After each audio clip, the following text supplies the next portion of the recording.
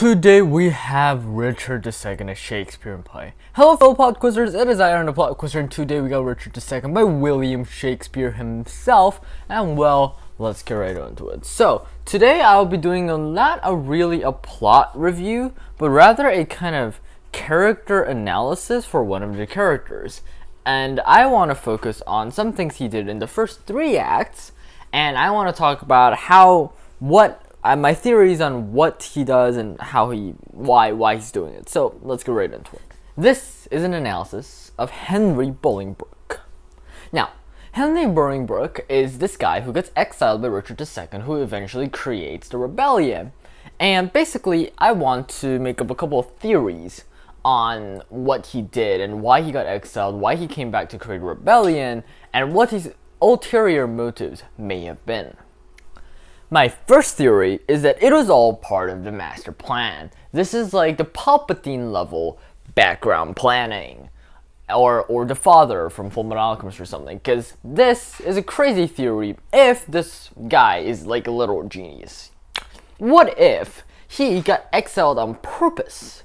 What if he was exiled on purpose because he wanted Richard to not see him as an enemy or a rival, so that Richard wouldn't even think about it? What if he knew that his dad would die soon and the crisis is Ireland? What if he knew that Richard II, knowing his personality, would take his dad's money once his dad died? What if he knew that a perfect excuse would be created to create a rebellion where he could become king? I think really this could be something if like the author really meant it, like Shakespeare really meant it, because there is a scene within the play where Richard is talking to his like flatterers and his friends, and he's talking about how much he doesn't like Bolingbroke, and everyone else is like, hey, it's okay, you don't need to care about him, he's gone for 6 years anyway. So maybe that was just Shakespeare telling us this is exactly what Bolingbroke wants us to do, because this is all his plan, and this is all from the start of plan, so that Richard would not think about him, so he'd come back, make his return, and go for a rebellion.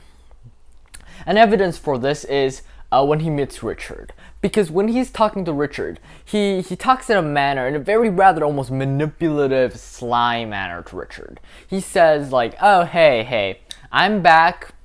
I just want my exile rebuked, and I just want my title and my house and my money back. That is all I want. I don't want to be king.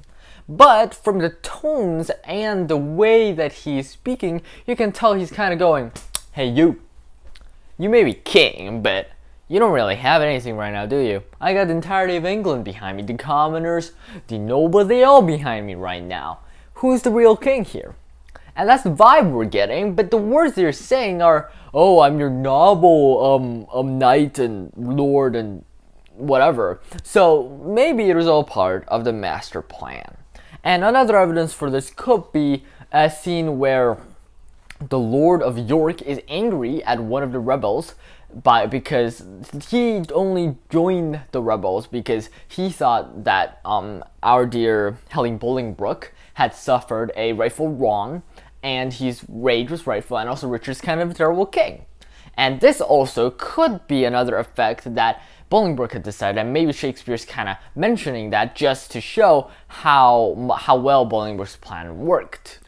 And also in that scene, we can see that Bolingbroke kind of agrees with the guy who got yelled at by York, kind of not calling Richard King Richard, but instead just calling him Richard. And that just shows that he really doesn't like him, and for how long is the real question. The second theory is rightful anger. This is the more one-dimensional thing that it's just exactly as it seems. He got exiled for really not a really great reason.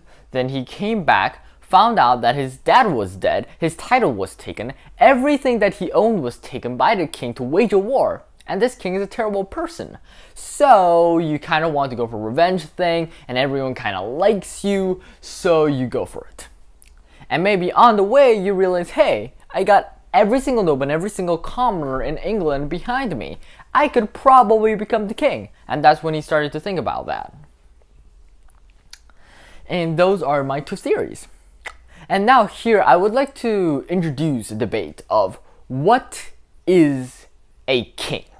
This reminds me of a dialogue in Fate Zero, which is a great anime. I don't know why, but basically what I'm trying to say is a king a title? Is it a birthright? Is it a family name? Is it a job? Is it a person who simply has a lot of followers? What is a king supposed to do? And here it's like, you know, is a king a shield for his or her country? Is a king someone who laughs the loudest, drinks the loudest, and grasps the heart of the citizens? What is a king? Or is a king simply a person who owns every single thing and may do what he wishes? And everything that a king does is kingly, and everything they say is law. What is a king?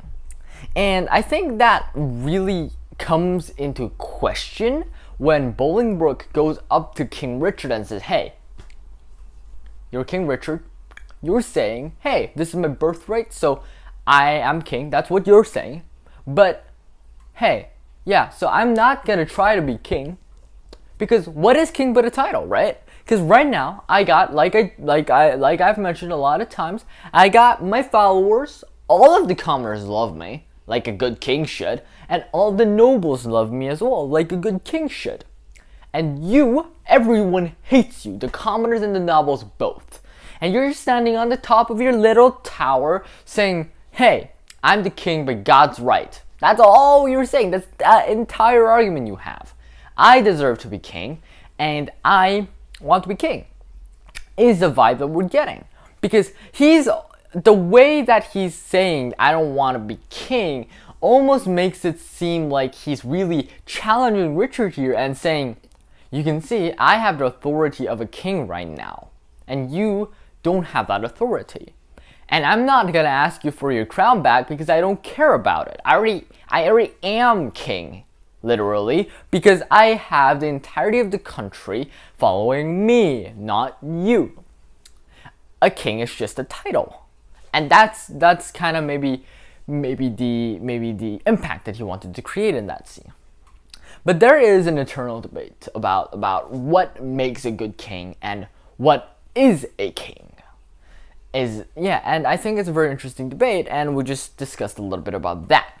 So to summarize, we had a character analysis of Henry Bolingbroke, and if he's like a genius, like freaking light Death Note level of super duper smart, and he planned every single thing meticulously, even his self-image, so that later on he could take over and kick King Richard off his throne, or is he just, as it seems, as the play seems to present him, as some sort of wounded hero who got everything taken from him and came back for his revenge and accidentally got handed the title of king?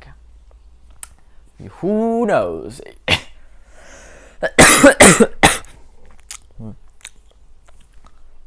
Who knows? It could be both. And I'll leave that choice up to you guys. So far, actually, I'm kind of enjoying the play. It's not half as bad as all the other Shakespearean plays, and I've enjoyed a little bit of it, and the symbolism parts and the stuff that I kind of enjoy, and I really liked some of the parts so far. And I've only read till Act 3, but I'll do a full review on the book when I finish it. Have a great day, everybody, and like always, your PlotQuester, Aaron the PlotQuester. Who is Henry Bolingbroke? A fallen hero who lost everything going for revenge? Or is he a maniacal schemer, smarter and more devious than any of us can imagine? We'll find out.